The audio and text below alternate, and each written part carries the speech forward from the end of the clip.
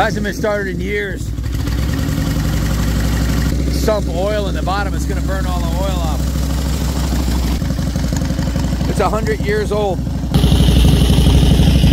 I can't believe how quiet the engine is, even though it's got these external valves here. It's very quiet.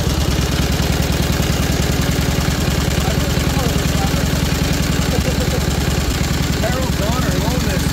He used to put a $100 bill on the gas tank at the bar, and he'd bet anybody there he could start it first kick. I heard he took a lot of $100 bills home.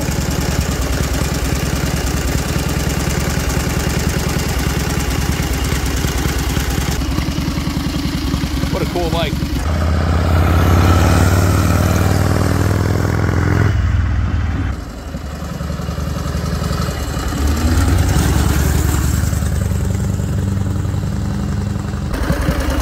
Really quite remarkable riding this 100-year-old machine. You can feel the Harley DNA in it, sure. The headlight even works. It was working. Is it on? Oh yeah, it works.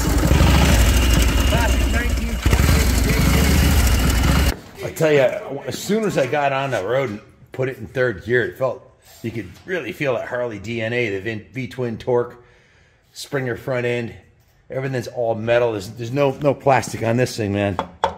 You'll hurt your knuckles on this before you hurt it. It's rock solid.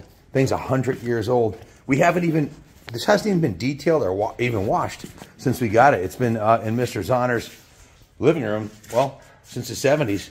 And he used to ride it. He would take it out to the bars and bet people $100 you start a first kick. It starts remarkably easy. I stalled it at least 3 times and fired it right up first or second kick every time. Shifts about as good as an average shovel head, first, second, third, just bing, bang, boom, no problem. The foot clutch takes a little getting used to, and the suicide shift. So this is your front brake right here, and this is how you shift it. It's low, neutral, second, and high. It's a 3-speed transmission. So you shift it. It's called a suicide shift, and then you've got your foot clutch all the way back is to park or to stop, and all the way forward is to go. Pretty cool. It's the M Lamp Co. from Los Angeles. The headlight and the taillight work, and they're 100 years old. Holy shit. Look at the floorboards on this thing, man. What a cool machine. The push rods are exposed and the rockers. Freaking awesome. Welcome to the second floor of the New England Motorcycle Museum here in Rockville, Connecticut. Hopefully you enjoyed the riding portion of this video half as much as I did. What a sensory overload rush riding this bike, and what an honor. I can't say that I've been more nervous riding any other bike. I've ridden 7,000 motorcycles in the museum here because this is a priceless piece of Americana. It's a 1928 Harley Davidson JD. If you follow the channel, you know this came from the Zahner collection, Harold Zahner. Big-time motorcyclist, famous in the Bakersfield, California area because he owned B&H Cycle for 40 years, the largest independent Harley-Davidson dealer and multi-brand dealership in the area. His collection of 42 bikes was passed on to his son, Mark, who was having some medical issues recently, called us up, said he was going in for surgery the following Tuesday. He called me on a Wednesday, and he said, can you come this weekend? And I said, absolutely. I got on a plane, flew to Bakersfield. By 10 a.m. Saturday morning, we had a deal. I purchased all 42 bikes. And this is the oldest bike in the collection, and it is an absolute freaking diamond. There's a story about this bike I got to tell you. Harold Zahner had this thing so perfectly tuned, and we don't have it tuned quite perfectly right now, but I have been able to start it in the first 2 to 3 kicks. It started first kick a couple times, but he'd put a $100 bill on the tank, and he rode this bike. Make no mistake, this is something he rode. And he would put a $100 bill in the tank and bet anybody $100 that he could start it first kick, and I had heard he had never lost that bet. This is a 74 cubic inch JD. This was the fastest motorcycle on the road in that day, capable of speeds over 80 miles an hour. And it could be modified to go even faster because they had the Harley race team and the hill climb team. They ran the same thing. And this was originally built around 1915 for the military effort in World War I, and it was converted for civilian use after that around 1918. And they ran these up until 28. This was the last year of the JD. This is the original frame. It has the original fuel tank, the original bars, and all the cycle parts are original. The fenders have been modded because, well, in Bakersfield, California, if you wanted to run with the cool cats, you had to modify our bike. We put this model on the Billy Blythe, grabbed this out of our archives. We have a huge collection of vintage models. So you can see all the componentry on here is original, even the fender. It's just been bobbed. Spectacular piece of Americana. Look at the floorboards with the Harley Davidson logos on the floorboards. This is a 3-speed transmission, 74 cubic inches, 1200 cc's. So that's a big engine. Starts easily, rides really nice, and you really feel that Harley DNA riding this. I've been riding Harley since 1990. I have everything up to a 2024 CVO Harley in the collection here, and this is just a spectacular machine. Harold Zahner and his son Mark, these are guys after my own heart. When I walked into Harold's living room with his pool table, it was surrounded by 15 of the nicest classic vintage Harleys I'd ever seen, including this. And it was on the green shag carpeted floor that had been there since the 70s, and beautiful home in Bakersfield. He had a Prevost bus garage out back. He had a big Prevost that he used to haul his Harleys to the events in, and he lived the good life. He had an awesome hobby that he shared with his son and his grandson. In fact, the 93 Cow Glide from the collection was bought as a family heirloom for his grandson, who was in the video at his house. Same year his son was born. That bike had 7 miles on it. Guys, this is original Springer front end. I was told this is the first year of the expanding shoe front brake. Last year of the JD, and it's just a phenomenal piece of Americana. If you come around this side, I'm going to be 60 next year, so I'm not even going to try doing this. But Ronnie, my cameraman, is how old are you, Ronnie? Oh, 31. He's got 2020. Can you read the generator notes? Generator tag says Harley number 1985, patented in 1919. Harley Davidson down there on the generator. 1919, guys. It's 2024. This bike's going to be 100 years old in 4 years. Can you read off the VIN number of the original engine cases? VIN number reads 28J4387. This is the original primary cover here. Bill, what did you call this design? Chevron. Chevron. Chevron design. It's just remarkable that the bike is. Hey, some of my biggest videos ever done for the channel, like my number 3 and number 4 most viewed videos that I have. I'm talking 3 million and 2 million views on the videos were of motorcycle junkyards. And Billy and I were talking earlier, there's not a single Harley Davidson in either of those junkyards. There's thousands of bikes, and there's a reason why. These things were built to military spec, and they were built to last a lifetime, and they didn't change the design every year like the Japanese did. They would keep they ran this very design right here from 1915 to 1928. So a 13-year run, so there were parts available, and to this day you can still get parts for this motorcycle. This is the first year it had the air cleaner system on the motorcycle also. 3-speed shifter. They call this a suicide shifter. Foot clutch. It's a heel-toe clutch.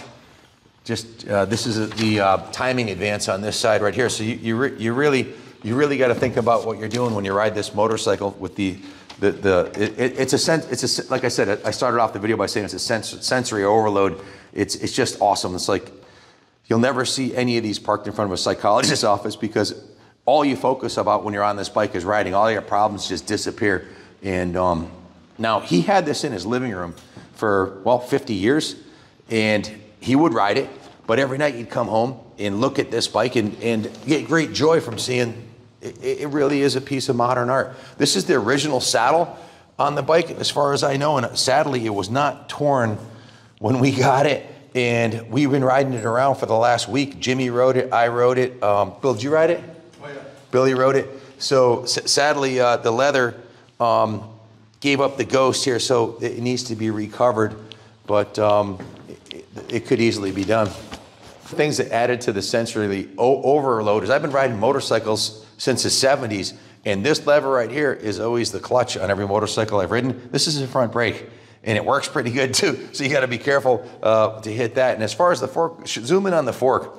That's the original linked spring fork. I called it a Springer. To me it's a Springer, but it's a predecessor of the Springer. It's not actually a Springer, but that is a super rare piece of Americana right there. So this 1200cc, 22 horsepower, 45-degree V-twin was called the F-head, also known as the inlet over exhaust or pocket valve engine. And in the riding portion of the video, if you, hopefully you caught that, these push rods right here actually activate the valves, and they're, on a modern Harley, those are covered with a chrome cover, so you don't get to see it moving. But to me, I couldn't believe the first time we fired this up how quiet the motor was.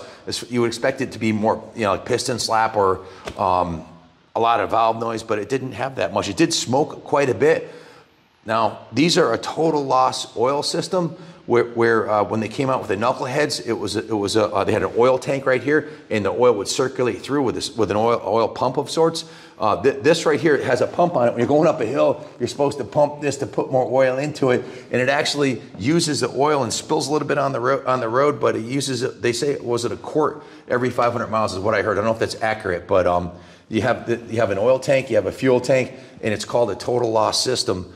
So I don't know. I heard Matt from Wheels Through Time, he's the guru on these engines, talk about how a lot of times the crankcase would fill up with oil, and it would be like trying to run through molasses. In other words, it wouldn't run as good until that oil burned off. We only rode it maybe 15, 20 miles combined around town here.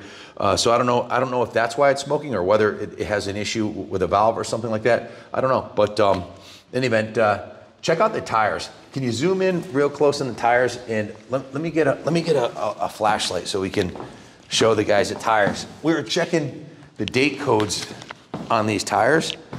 Let me see if I can zoom in on it. First of all, it says military on there, and this is a 44th week of 1960. This tire is 66 years old, and it still looks good and usable, which is remarkable. Just a testimony to Mr. Zahner's ability to keep, and look at the chrome on the front wheel. The chrome on the front wheel is remarkable. Bakersfield, California, no snow, no salt. They painted the exhaust white with like a ceramic coating, which is something, and they painted the bike red. It was originally, I believe, an olive drab color, but that's the original fuel tank, original tins, original frame, original engine, original forks. The chrome on the rear wheel looks really good. The spokes look good. The chain and sprockets are I'm going to say 80% of the life left on them.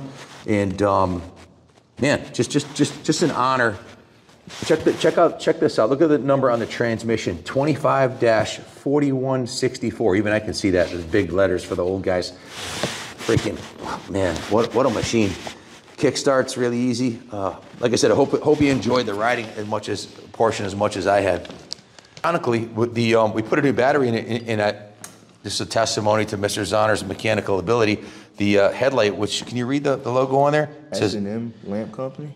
S&M Lamp Company, Los Angeles, California. How freaking cool is that? The headlight and taillight work on it, which is probably better than most Triumphs from the 70s, right? So show them how the taillight too. So we went through the bike, gave it a full 100-point check over during the recommissioning process. Billy, go ahead and tell them about the brake. The rear brake. External expanding brake? Yes. Yeah, it's basically a drum hung on the hub there, and it's got a band around the outside with asbestos on it that drags on the drum. I mean, it's external, everything's outside, so when it gets wet, it probably doesn't work very well. That's why going to a front brake that's internal expanding, it was really a huge upgrade. So going fast is good, but being able to stop is also important. I have the work order here. Jimmy Laurinaitis, one of our lead techs here. Jimmy is an absolute freaking genius. It's a toss-up between him and the man in mechanic who has the highest IQ, but we're blessed to have some superstars on the team like Jimmy. In fact, Jimmy won a national troubleshooting contest when he was in high school against every high school in the country, and he has a super high IQ. So we had him, of course, work on this bike. He builds pro street race cars and race bikes and modern Harleys, and so he took like a fish to water the opportunity to work on this. We didn't have to ask him twice, but I have the work order that Jimmy Laurinaitis worked on this bike, and Jimmy's a real inspiration. I just want to add that too. Jimmy had heart replacement surgery 10 years ago and volunteers a couple days a week here at the shop. And he's here because he doesn't have to be here. He's here because he loves this stuff as much as we do. He's one of us for sure. Phenomenal technician, mechanic, and brilliant. But anyway, this he put a new 6-volt heavy-duty battery in it, removed, inspected, and cleaned the spark plugs. These are the original spark plugs it came here with, which we probably should have put a new set in it. Maybe it would have run a little bit better, but he said they were fine. So,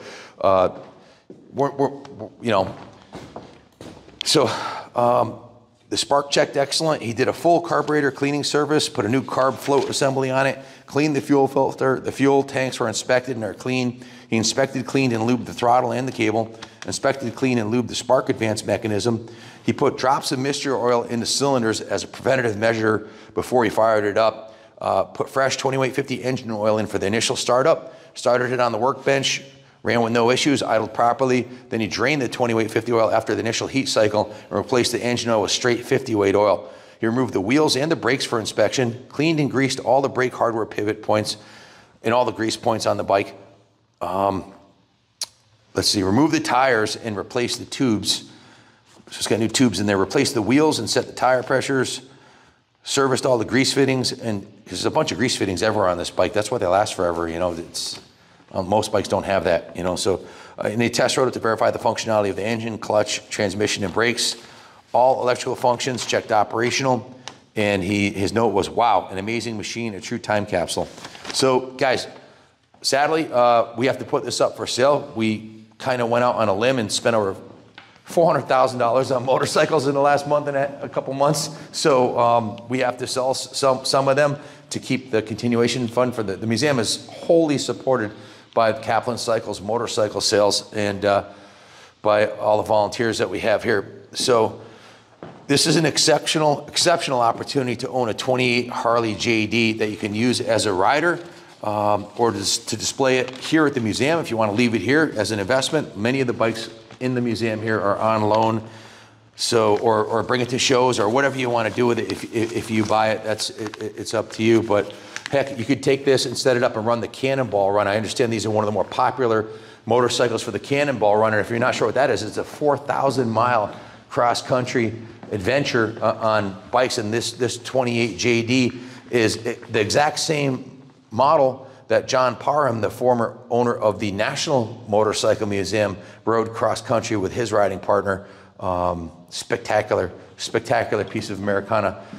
They're going up for sale. We don't have to sell all of them, so, but we do have to sell some of them. So bid high and bid often.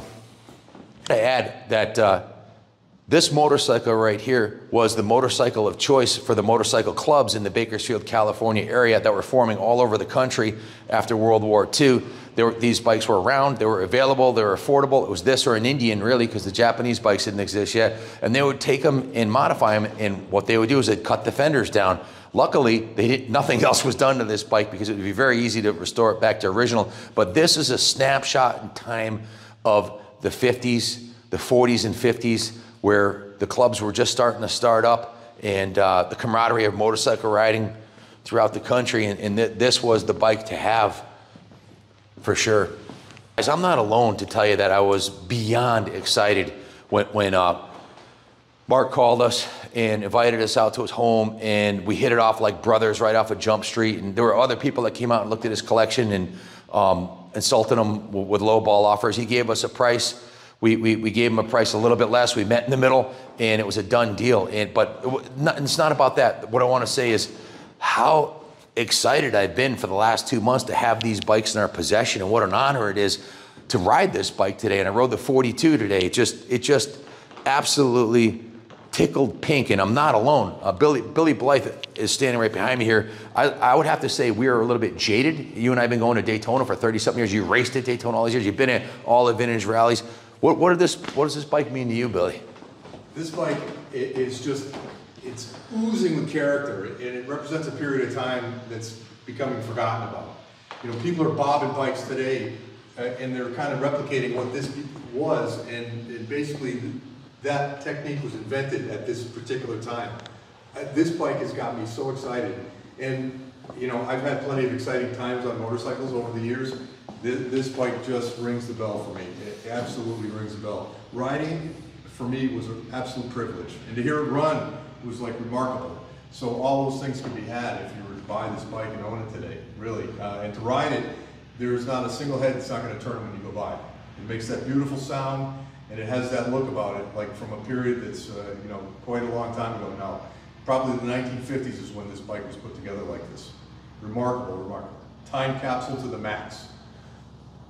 When we got this bike in and Jimmy got it running and we all talked about it, we talked about maybe buying the fenders and putting it back to stock and painting it, and everybody was like, no, leave it alone. This is a piece of a time shot, a time capsule. And so we took great pains not to, you know, we got the bike running and rode it, and it went to the detail shop. Ronnie and me and 3 other guys worked on it for about an hour, so there might be 5 hours of cleaning time on this, but it was all with toothbrushes and a bucket of water. We didn't power wash the engine. We used chain clean on the chain. We used glass cleaner on the rims. There was no oil. There was no like tire dressing. Leo took the tire dressing out here, and I thought he just had a regular rag, and he starts rubbing tire dressing on the side of the tire and making sure. I'm like, whoa, stop! I go, what are you doing? You know, let's not paint this thing. Let's just clean it. Let's not, because sometimes, you know, you put the tire dressing on it, makes them look new. These are 60-year-old tires, man. So we did use New Coat. The Lars Anderson Museum, the curator of the Lars Anderson Museum taught me about New Coat. We love that stuff. We use it on all our vehicles. He's got a Corvette that was painted 40 years ago that regularly wins concourse shows. It's a once-a-year polymer wax that you put on there. So we did wax the paint, so it's got a little shine on it. But we didn't want to overdo it. We didn't want to put a paintbrush to it. You can see the cylinders. We own the New England Motorcycle Museum, right? We have the ability to restore machines from the frame up. We could have done that, but we wanted to keep the originality, and we felt like that was the coolest part about the bike was if you zoom in on the cylinders, they're starting to have a little bit of patina there, you know, and we didn't want to mess with that, you know. So the pipes were painted with this white paint probably 50 years ago. So we left it alone, man. And that's up to you if you buy it. As long as it's in our care, it's staying exactly the way it is. So, and it's going to be on display on the second floor of the museum here. If you want to come check it out, we're open every Friday, Saturday, Sunday. You can come during the week, we're here too. But our tour guide, Moses, is here on the weekends. So if you have any questions about it, give us a call, 860-454-7024. We ship bikes worldwide. We are the largest classic motorcycle sales and restoration organization in the United States of America today. Nobody does what we do to the degree that we do, or has as many bikes come through, or buys as many collections. If you have a collection like this Honors, give us a call. I'll fly out that week and take a look at it. And just like I said, an honor to have this bike, and I've had a lot of fun just being in the presence of this piece of Americana. So my son Kenny Jr., give us a call. He can help you if you want to ship this bike anywhere in the world. We can actually finance these through Freedom Road, and probably a much better investment to buy this than it would be a new Harley, because this is going up in value, where a new Harley's going to go down in value for 20 years until it becomes a classic. So this one's long ago started appreciating in value, and it will continue to, because far few and less of them will be here in the States.